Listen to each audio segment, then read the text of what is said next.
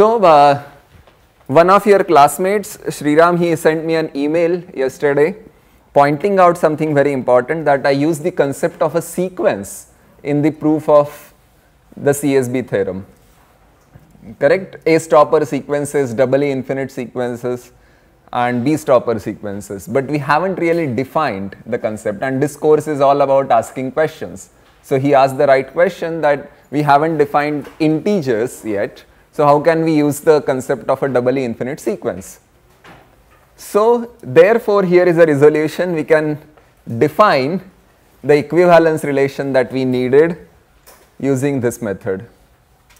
It's written on the board. This is an equivalence relation. You can verify that. So two elements are related if there exists a finite chain of f's and g's between them in some direction. Yeah, this is not really hard to write down. Yeah, it looks complicated on the screen, but it's not complicated at all. And then A stopper sequence is one which contains an element which doesn't lie in the image of G. B stopper sequence is one equivalence class which doesn't lie in the image of F, and an element in that equivalence class which doesn't lie in something particular. So that's how this proof can proceed.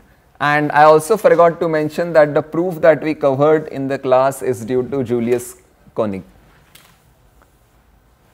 Yeah. So somebody from your class also asked me if this proof ever uses the axiom of choice, yeah, which is a very controversial as well as the most interesting topic of the set theory part. Yeah, ZFC, as you might know, Zermelo-Frankel choice set theory. So this choice is an important topic which we'll cover later in the course, but this proof does not use any axiom of choice, any form of axiom of choice. Okay. Any questions about this?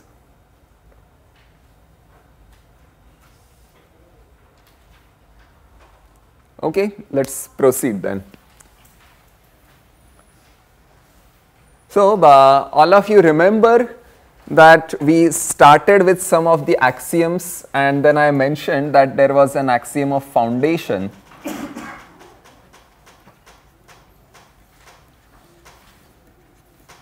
I am just going to talk about a bit of philosophy before we do something proper.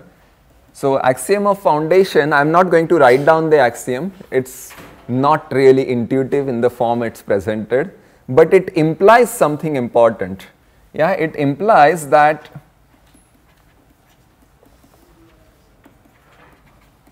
there is no, I mean, instead of there is no, we can perhaps say that each sequence of this relation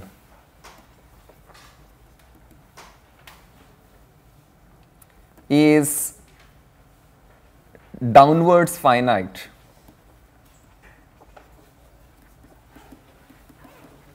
Okay, what do I mean by that? So I start with a set. I start with a set A0. Then A0 contains A1. A1 contains A2 and dot dot dot. This dot dot dot cannot happen, right? This so on process cannot happen. It has to end at some an, and that's a full stop. An itself cannot contain another element.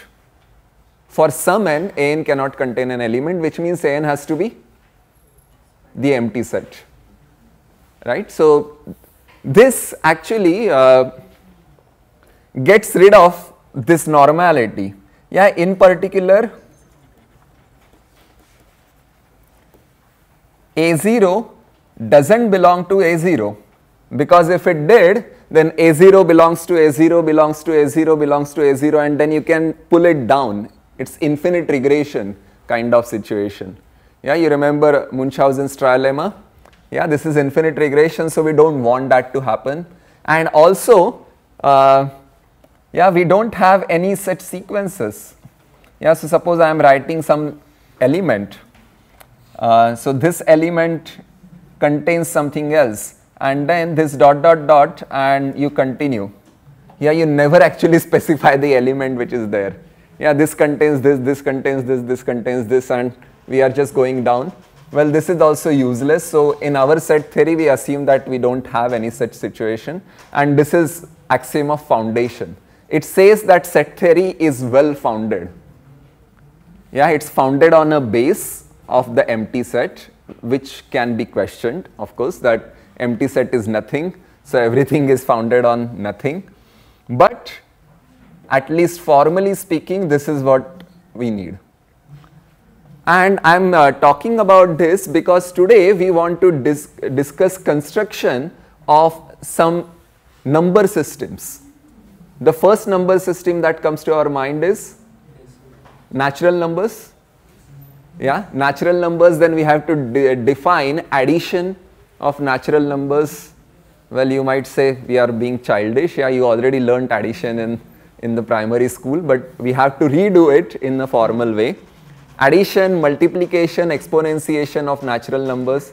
Yeah, all these things are important, and we are going to define them properly. Right? So, before we do that, we should first ask the question, what is addition? You take two elements from omega and you give one new element of omega. So basically we need a function which has two arguments which are natural numbers. So first of all, what is omega? And how can we define a function whose domain is omega or something infinite? So these are the two questions. So what is omega?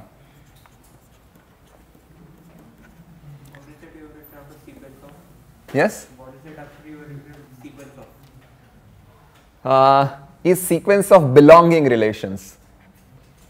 Belonging relation, yeah, decreasing sequence. Any decreasing sequence of belonging relation. So what is omega? We already said that omega is n, such that n is natural number. But we did not really define it properly, what is a natural number and whether we can do this. So there is some axiom which is called the axiom of infinity.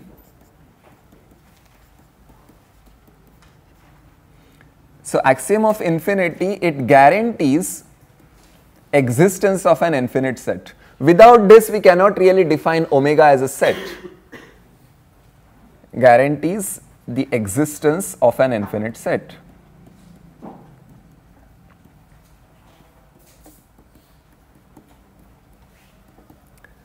See, so far what we have seen philosophically, that because of Russell's paradox, the collection of all sets is not a set. You remember that? Yes, so that is not a set. So similarly, if we don't assume axiom of infinity, then the collection of all natural numbers or collection of all finite sets itself will become a proper class.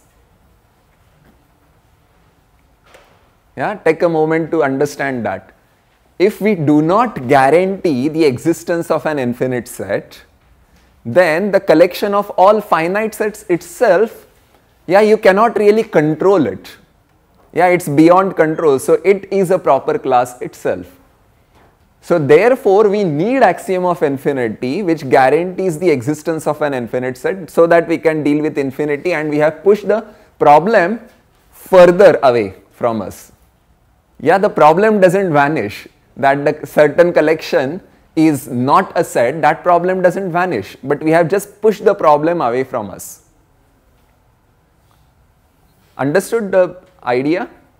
Yeah, that after all levels of infinity, which we will define in the course later, after that there is something which is blocking our path, the collection of all sets, which is not a set. But if we just know the remaining axioms of Zermelo-Fraenkel set theory, without the axiom of infinity, then the natural numbers, this omega itself will become a proper class. So let us write down what is this axiom of infinity. Yeah, this itself is an interesting thing. So again, this is an existential axiom. It starts with there exists a z.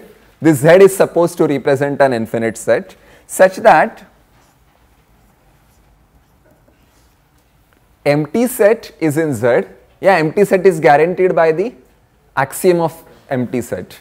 Empty set is in Z, and for all x in Z, x plus is also in Z. Okay, what is x plus? I should simply write it down. You all know this. X plus is x union singleton x. We use it to define natural numbers, if you remember. Yeah, 1 was 0 plus, 2 was 1 plus, so n plus 1 is n plus. Yeah, it's the shift operator on natural numbers. So let us see what this statement means. So there exists a set which contains empty set, and whenever something is an element, then its plus is also an element. So empty plus is an element, then empty plus plus is an element, and so on and so forth. Right? It's guaranteeing something will continue. Are you understanding this? However, this is not just, this just guarantees the existence of some such Z. Yeah, this is not yet necessarily the collection of natural numbers. Can you see that? Maybe not yet, but when we'll do ordinals, you will be able to see that. Yeah, I mean, for example, 0, 1, 2, dot, dot, dot.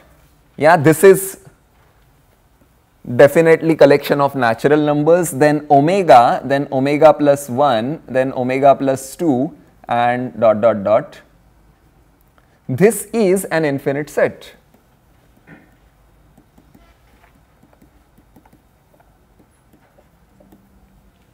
You understand omega plus 1? Yeah, omega plus 1 is omega plus. Then omega plus 2 is omega plus plus, and so on. So this is an infinite set. So this doesn't guarantee that omega exists. It just guarantees that some infinite set exists. Then there is another axiom which we use to cut it down to precisely the successors. I mean, this plus means successor. The successors of empty set. Yeah, successor of empty set is 1, 2, 3, like iterated successors. So actually, now I am going to write down the description of natural numbers. Let's do that. So y, I mean y is a natural number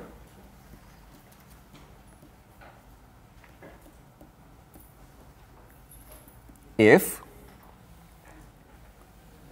I mean, I am going to write down a big sentence, if y is equal to empty set, or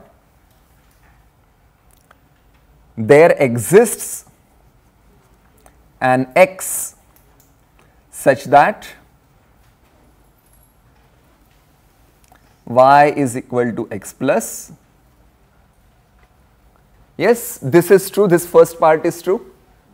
Either a natural number is 0 or it is successor of something else, and moreover, right, so this is the first part, and for all x in y,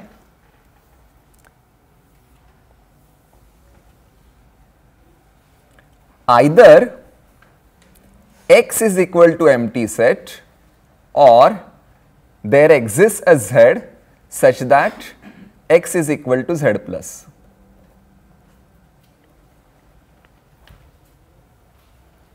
So every element of the natural number is itself either 0 or it is a successor of something.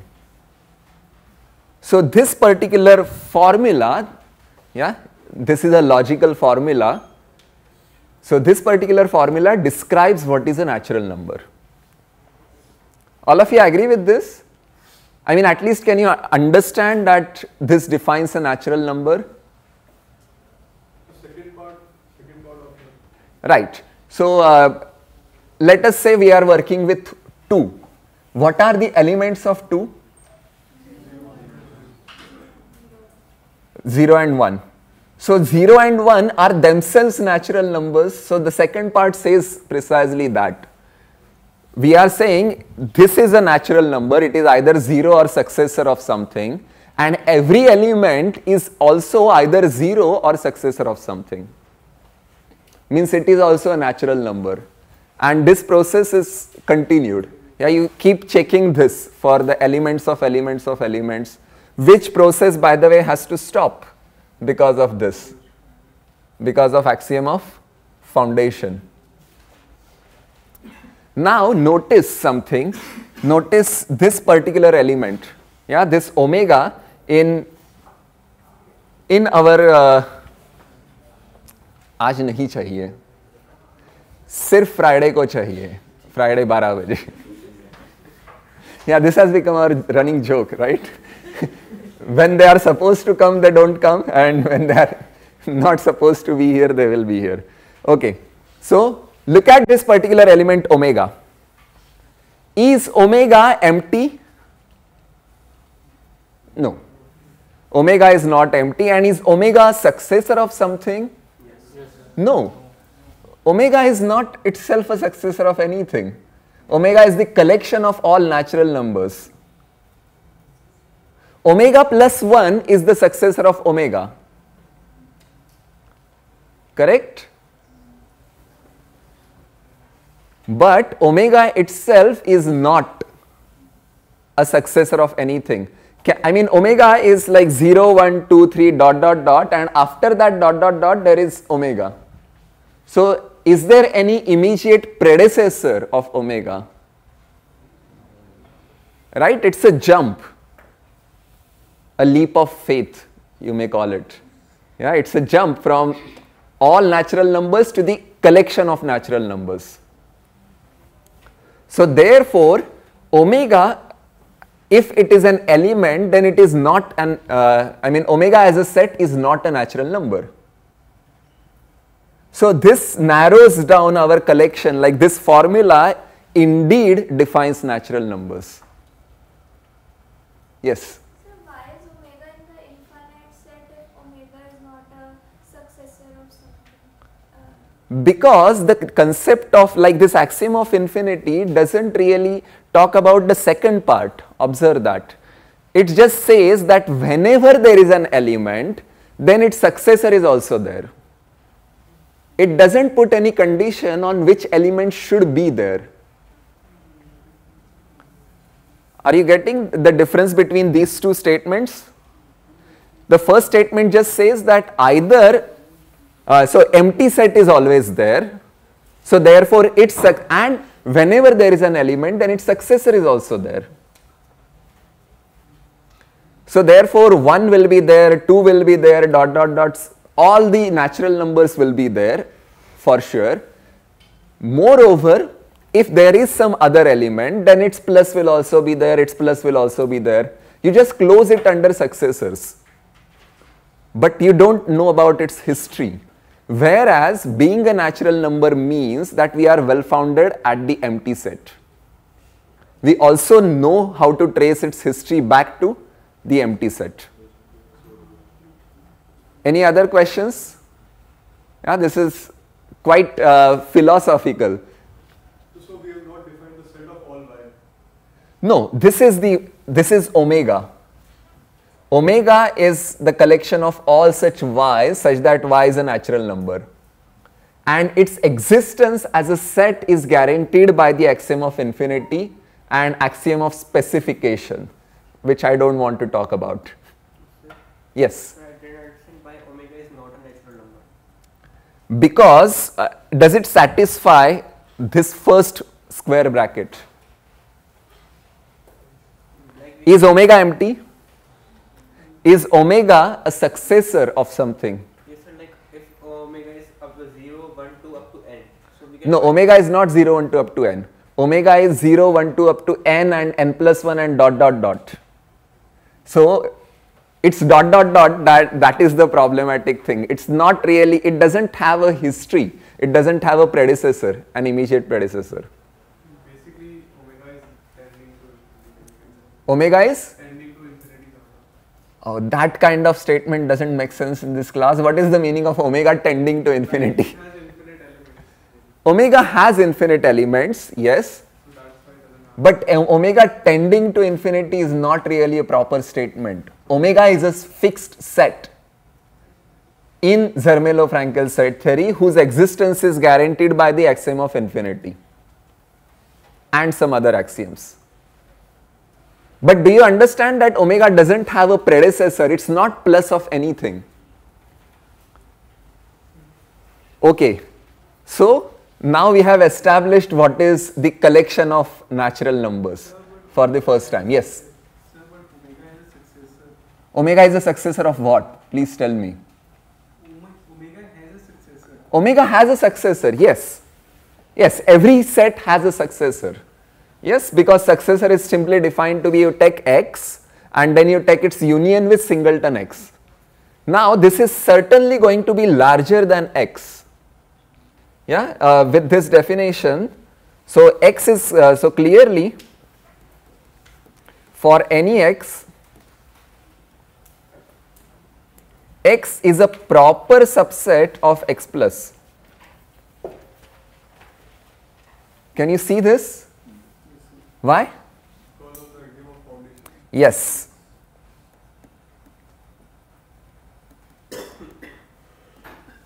By using the axiom of foundation. Because x itself is not an element of x, but it is an element of x plus. So therefore, we have a proper inclusion. Sir, basically, do you want to say like omega is not a natural number, so omega plus 1 won't be a natural number, so it is not a set of all natural numbers. Do you want to say that? Omega is defined to be the collection, to the set of all natural numbers. Yeah? So, Omega plus 1 is also not the collection of natural numbers. because omega is not a natural number. I don't know how those two statements are related. See, omega is the collection of natural numbers. So there can only be one set which is the collection of natural numbers. So we have defined that. So obviously it cannot be omega plus. It cannot be omega plus plus. Yes, any question? You probably don't know how to phrase a question right now. Sir, so this set 0, 1, 2, omega, omega plus 1, this is not a set of natural numbers. No, that is not a set of natural numbers, but the set of natural numbers is a subset of this as well as element of this. Understood? This first part says that it is a subset, and this particular thing says that it's also an element. Yes? Sir, I didn't understand how is it an element of this? Because omega is the collection of, is the set of natural numbers, and omega is written in this list form. So therefore it is also an element. So then what is omega plus 1? What is omega? Plus 1. Omega plus 1 is omega plus. So, It is the successor of omega. So it contains 0, 1, 2, dot, dot, dot, and then comma omega. then how do you define omega plus? Like, Omega plus, see this definition is defined, this particular plus construction is defined for any set. X plus is defined for any set, no matter whether you are starting with a natural number or not. Because of axiom of foundation, x is not an element of x, and therefore we can construct x plus. We are allowed to do unions. Axiom of pairing guarantees that singleton x is a set. X is a set is given, singleton x is a set by axiom of pairing, and therefore x union singleton x is a set, and it is a proper superset of x. So it's a new set. Understood this part again? Any other questions? so how do we show the uniqueness of omega? Uniqueness of omega. You are saying that there is only one omega, like. There is only one omega. Okay, so that's called axiom of specification or replacement. So you actually cut down. So you start with any infinite set which is guaranteed by this axiom of infinity, and then you intersect it with the collection that we have here. You add this property in its definition, then you will always get just the omega. Yeah, so that's axiom of specification. It allows you to chop down some part of a set. But yeah, we don't want to discuss like very formal axiomatic set theory. This is semi-axiomatic set theory that we are doing. We are writing down some axioms, we are not writing down others. So, but the axiom in infinity should be like it is 0, 1, 2 up to so on. Axiom of infinity doesn't give this particular expression. I am just saying there exists a set which has this property. But 0 exists and 0 and then 0 plus exists, that is 1 exists. 0 plus, yes, And x plus exists for every x. So if 0 exists, 0 plus exists, then 1 plus exists and so on. Yes. It's just like, we have already defined natural numbers. So just like. No. See, again, please look at this part. We are not only defining natural numbers, but this red underline just says that whenever you have an element, then its plus is also there. Okay, any other questions? We are spending half an hour just on this today. And I don't mind that because you have to understand these things. So finally omega plus 1 is omega union singleton omega. Omega union singleton omega. Yes, that's all. Right. Okay, let's proceed now. Now the second part is we now know what to do with the set of natural numbers. It exists, omega exists. Now we want to define a function on omega. Function on omega, yeah, with domain omega. So, for example, I mean, of course we can say because it's a set, we know the collection of all functions from omega to any other set, right? So, given a set X, we would like to define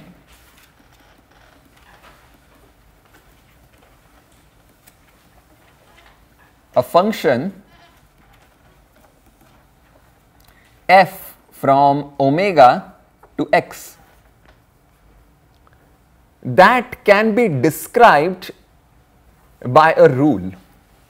Yeah, this I am going to leave undefined. That can be described by a rule.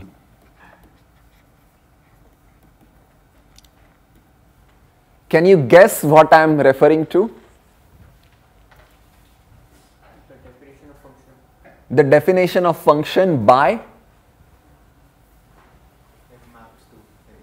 So I start somewhere, yeah, for defining a map from omega to x, I start somewhere and then I always describe the next value in terms of the previous values.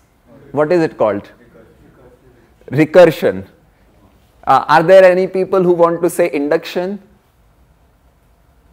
Is this called function definition by recursion or induction? Recursion. So yes, so by a rule is it stands for recursion. Now first of all you should understand the difference between recursion and induction. So recursion is used to define something for each natural number. Definition for each natural number. We are not trying to prove anything. Whereas induction is a proof for each natural number.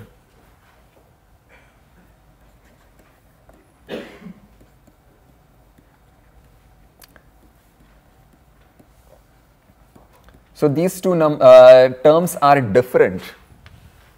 Both of them have common features, that there will be a base case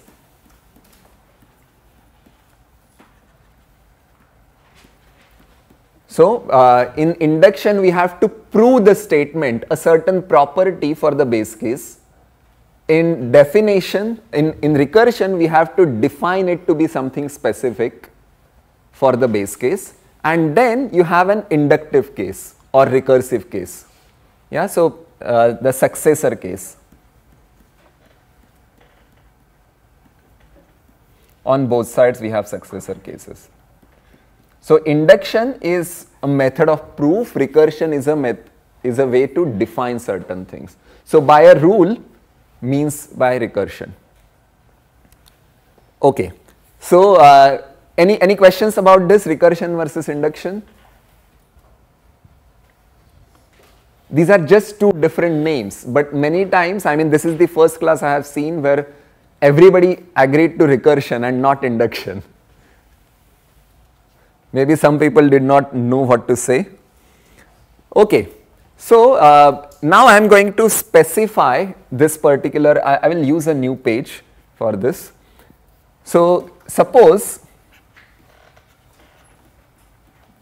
X is a non-empty set.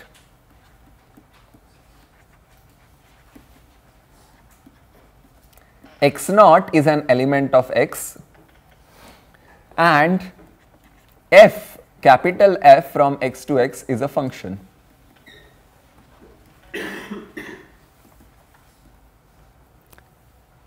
Okay, so there is some endo function. Endo function means whose domain and codomain is the same. There is an endo function F on X. So the principle of mathematical recursion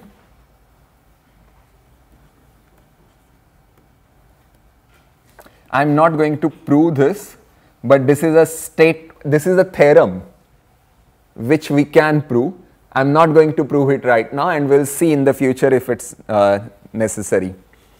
So given the above data,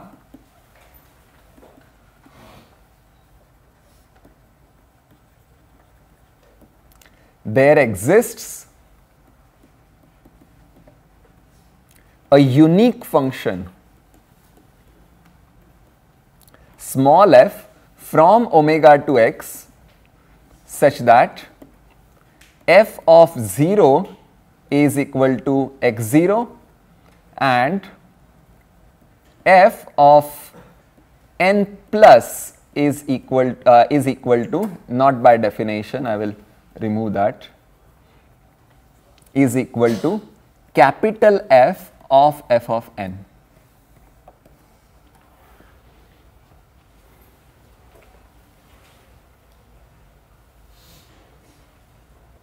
There can be more than one base case. There can be more than one base cases, yes. Of course, I am writing it in the simplest possible form right now. Yeah. There is also a general version which doesn't even use the base case, and yeah, we will perhaps do it when we study ordinals, because for ordinals we will need transfinite recursion and transfinite induction. So trans means beyond. So beyond finite we will define something over all ordinals and prove things for all ordinals. Okay. So this is the simplest possible case. Yeah, we are doing only one base case and then we are proceeding. So this actually defines a sequence. It's a recursive definition of a sequence, which is where our discussion started today. So f of 0 is x0. Then once you have x0, then the next sequence is, yeah, so this defines a sequence.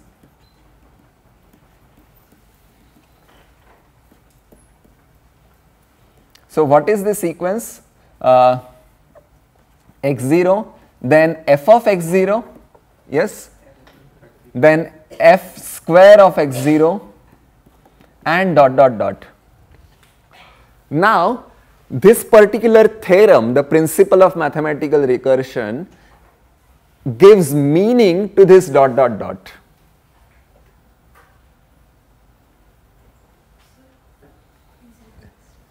Yes. So, do you understand that x0 is the value of little f of 0? That's there. Then capital F of x0 is the value of small f of 1.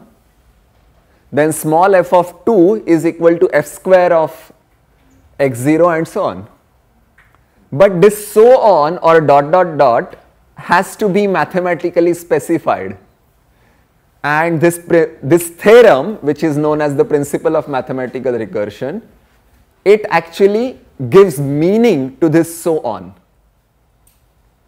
Yeah, we can continue like this so that we obtain a function which is defined on entire of omega. It is defined for each natural number. If you want to do it on the domain which is finite, let's say 0, 1, 2 up to 100, then you don't need principle of recursion. You just do it one by one. However, if you want to do it for all natural numbers at the same time, then you need to resort to this statement. You understand this? Yeah, I mean, many times, even if I write down its proof, the proof is not hard. But even if I write down the proof, then what really is the point is the main question. In mathematics, we can never leave anything undefined. We have to be very precise all the time. So that precision has to be also to be about this dot dot dot, that's so on. Yeah, we have to formalize this process that once you have defined a rule to obtain the next thing from the base case, then this actually defines a function on the entire omega. Okay, so it's not, the principle itself is not hard, the statement is not hard, the proof is not hard, but the philosophical question is hard. Yes?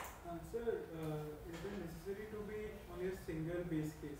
No, I already said that I am doing it for the simplest possible version. Yeah, there can be multiple base cases and there is a more formal version of this. I don't want to do it. Fibonacci, yes, Fibonacci sequence works with 2 base cases and we can generalize this, but this is the simplest version of principle of recursion. Right now just try to focus on what it wants to say, yeah, rather than the most general case. Yes? So then we can redefine the definition of small f, like fn is equal to capital F n x naught, so that this dot dot dot will be defined then. Even if you do, even if you define f of n plus is equal to capital F to the power n, n plus 1 perhaps, n f to the power n plus of x naught, once again, how do you make sure that all the powers, I mean, you can do it until a certain number. For any fixed number, you can define that much power. Yeah, a capital F to the power 100, capital F to the power 1 million, you can do that. But the question is, does this rule allow you to define it for every natural number? Like if we define for k equal to k then k plus 1, then it's true. Yes, so that's my point, that it feels that we are not really proving anything, but just like we had to guarantee the existence of an infinite set, we have to guarantee the existence of a function which is defined on omega, an infinite set. You can do it for any natural number, but can you do it for all natural numbers at the same time? That's the real question. You understand the difference between any and all? By induction, we can do it for all. Again, yeah, you are using the word induction. Induction is used for proofs.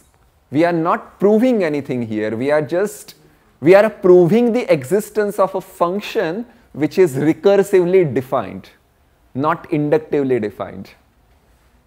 Yes, so we have to be careful about language.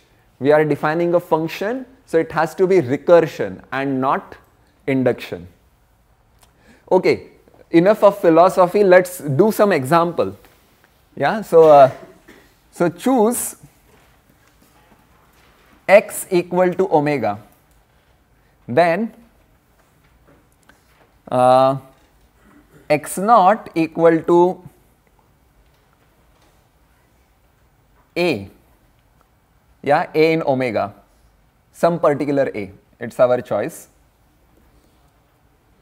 and capital F from omega to omega is simply n mapping to n plus.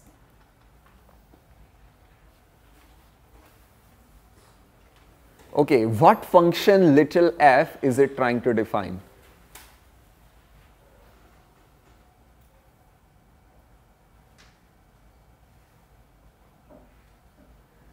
Okay, let me write it down. What is f of 0? A. And what is f of n plus?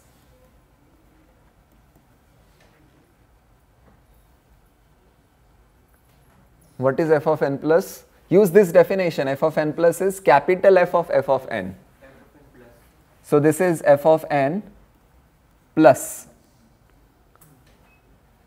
So we are starting with a and every time we are adding 1. So what exactly are we defining? Therefore f of n is equal to a plus n, exactly. So that's how we define addition. Yeah, to do something so simple we had a very long way. We are not defining addition as a binary function. Yeah, we are not taking two different values as input and spitting out the output. We are defining it as a sequence of functions which have only one variable. A is fixed here. For each a, we define it like this. Then again we can use principle of mathematical recursion to define it as a function of functions, yeah, where a is the parameter, and then that will become a two variable function. Too much? I will repeat. Yeah. So we can again use this a as our starting as our parameter of the function and choose a different x. X is the set of functions from omega to omega and a is the parameter, and then we will define it as a two variable function. Plus, yeah, I mean, see, ultimately plus is a function from omega cross omega to omega. Right now we are fixing this particular value and then defining a function. Then later on, once we have enough functions for each a in omega, then we can take the collection of all functions and define a sequence of functions to define this two variable plus.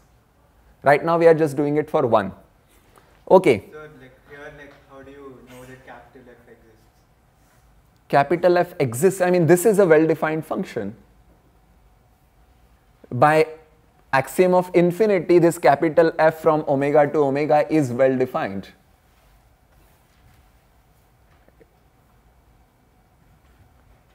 So do we have to use the principle of Okay, I understand your question. Principle of recursion, yes. Yes, by axiom of infinity we can guarantee something like that. Yes. Yes, okay. I am going to write down one more thing.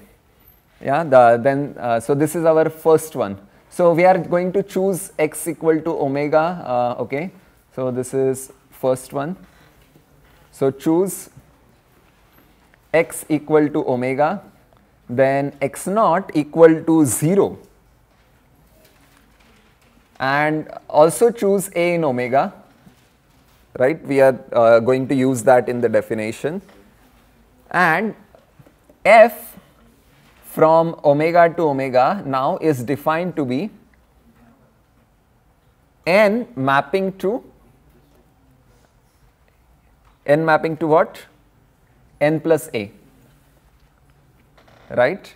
Then what will be f of n in this case? A plus f of n.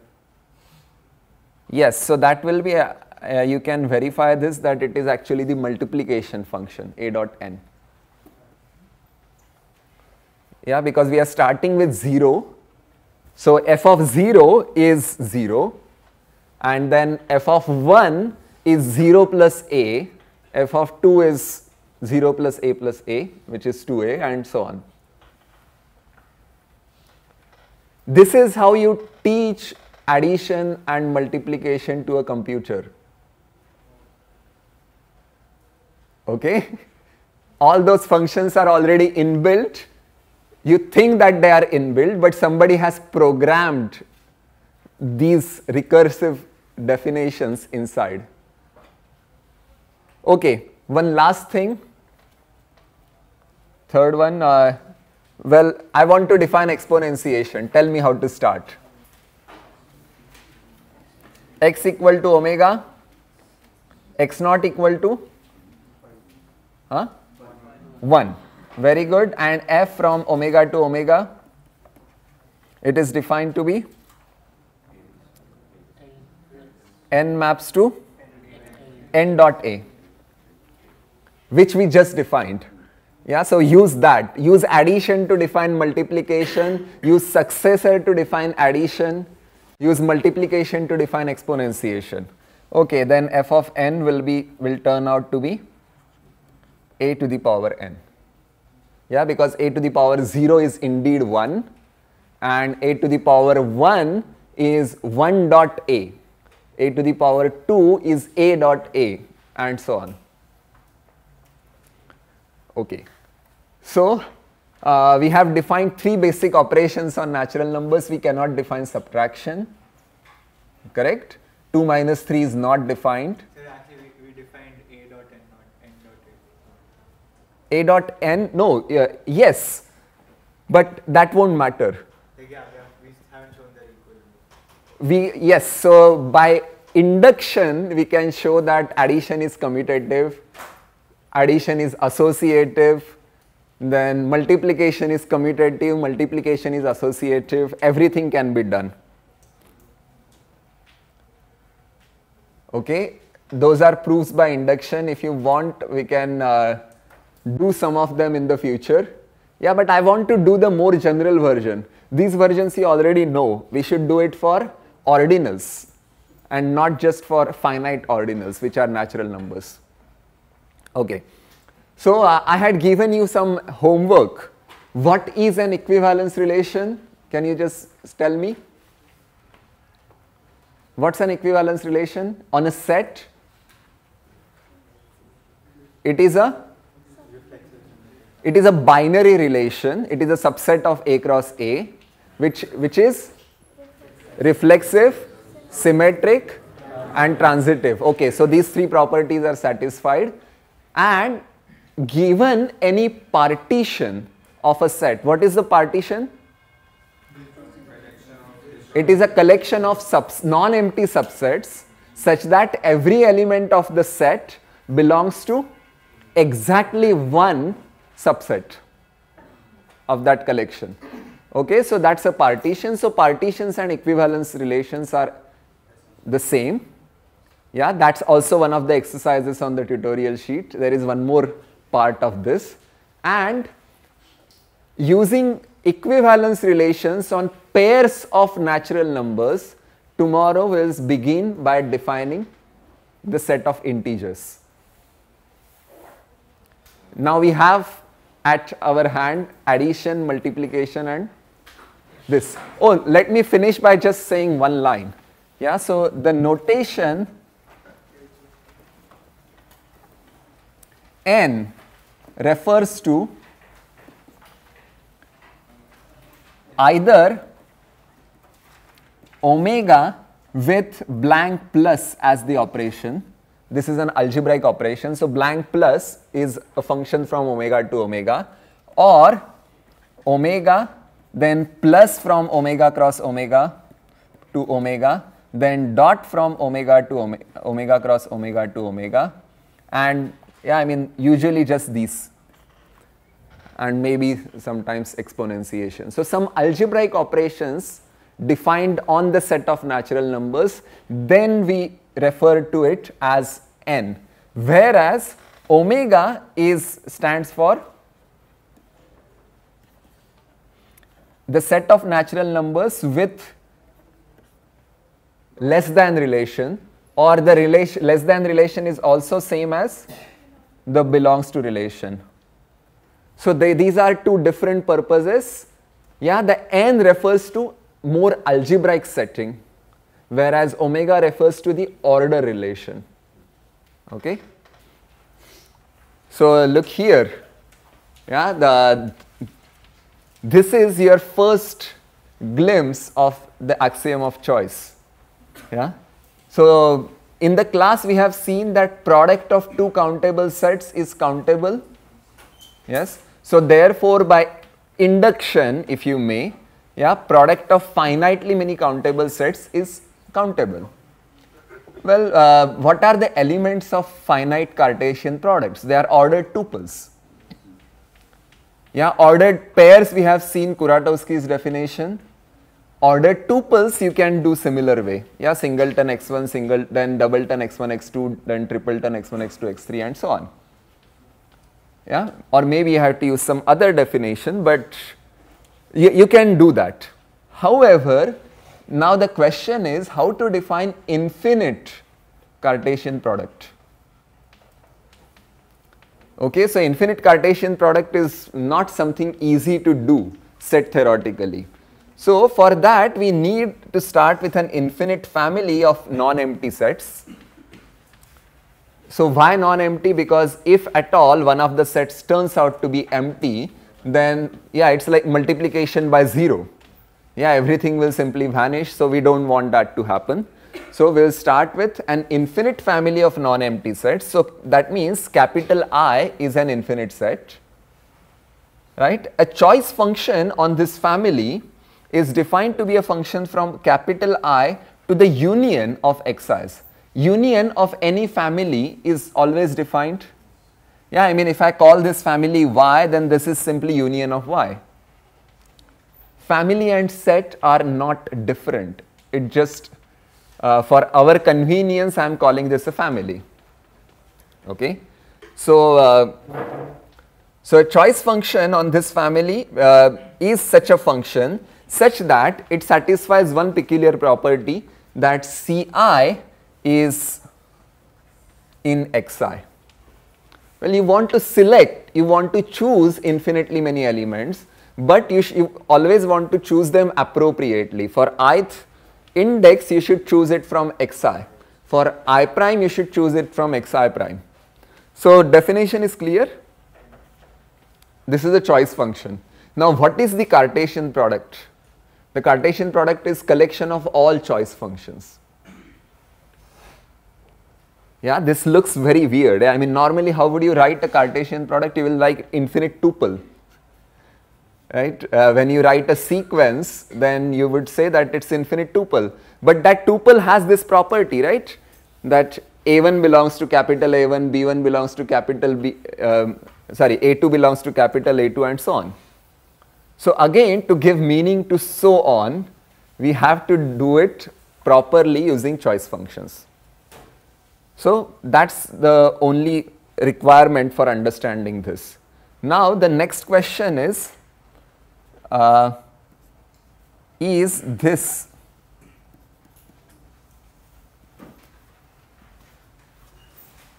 countable?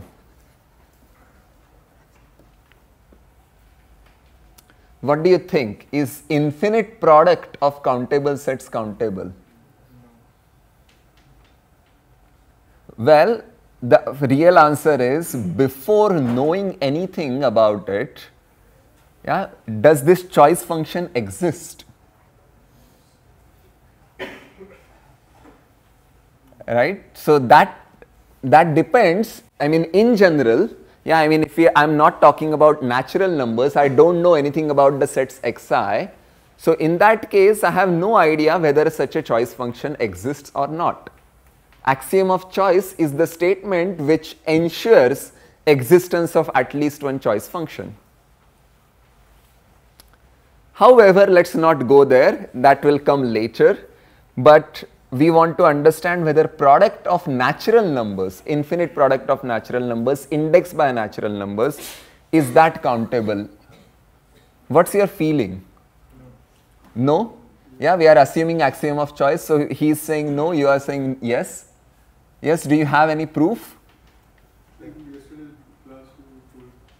Yesterday in the class I covered that assuming countable axiom of choice, countable union of countably infinite sets is countably infinite. Countable union. I never said anything about products because products are defined today.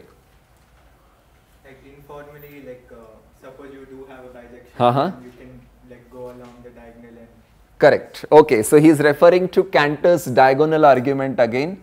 Let us do it properly for another function, another set. Yeah, so this is this set of functions from natural numbers to natural numbers countable? Yeah, so this is a famous Cantor's diagonal argument.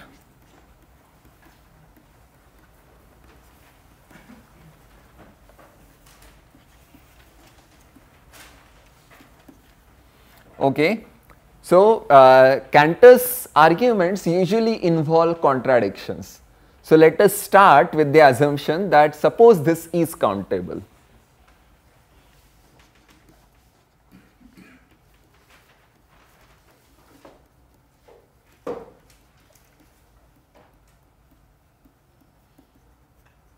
Okay, suppose this is countable. Then what can we say about this? Then there exists a bijection, bijection between this set and natural numbers. So which means I can say that this is the 0th entry, this is the first entry and so on. Yeah, then all such functions can be listed. Say f0, f1, f2 and dot dot dot. Yeah, this is the complete list of elements of all such functions. Now the trick, the Cantor's diagonal argument is a trick. It says that suppose this is a complete list, then I will construct a new function which is not in the list. How do we ensure that? A function which is not in this list. Like f of take the 0, like say the function is h. H of 0 would be f of f0 of define h, okay, define h from n to n. Yeah. H of 0 would be f0 of 0 plus 1 and so on. Okay, so I am going to say it is fn of n plus. Yeah, fn of n plus. Define this. And now I am going to claim, this is the Cantor's diagonal argument, that you are defining something which is different from everything. Yeah, so claim that h is not in the list. So we have already listed all the elements. So h is not in the list. Why? It is different from the kth function. Exactly. So clearly h is not equal to fn for h of n is not equal to fn of n for any n.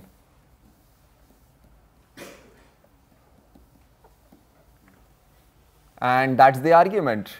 Yeah, so if we said that we have listed all the functions from natural numbers to natural numbers, then we found one more function which was not listed. Well, you could say that let's add this function to the list. Yeah, why not?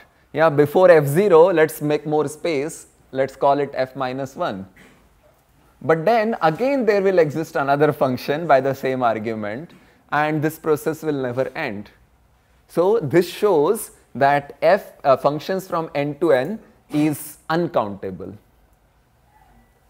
Now why diagonal? Let me quickly write that. So look at this, f0 of 0, then f0 of 1 and dot dot dot, then f1 of 0, f1 of 1 and dot dot dot, f2 of 0, and so we are taking the diagonal and we are disturbing the diagonal.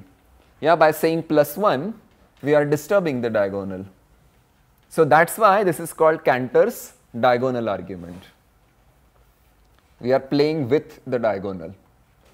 Can we write it more formally, like you said that we can add this, so how to write it more formally, and we have to use dot dot dot, like more abstractly, like? Oh, I mean, see, then list all such functions is saying same thing as there exists a bijection from natural numbers to functions from n to n. It's a particular bijection. Yeah, and if it is a bijection, then we have listed all the elements. Yeah, I mean functions of, it is surjective. So all functions have been considered, so where is this function coming from? Right, so understood this idea? Now can you use the same idea to prove the previous one? Is the product of natural numbers. You can identify the union with one of the functions on n. Identify which union with which function? In the condition, the choice function is a function from the naturals to the naturals, right? Choice function is a function from naturals to naturals, yes. So this is essentially the same as asking if the set of all choice functions is countable or not. However, in this case, the choice functions are all functions also. See, in this case, yeah, here, union of n, where n belongs to n, is equal to n, and I is also equal to n.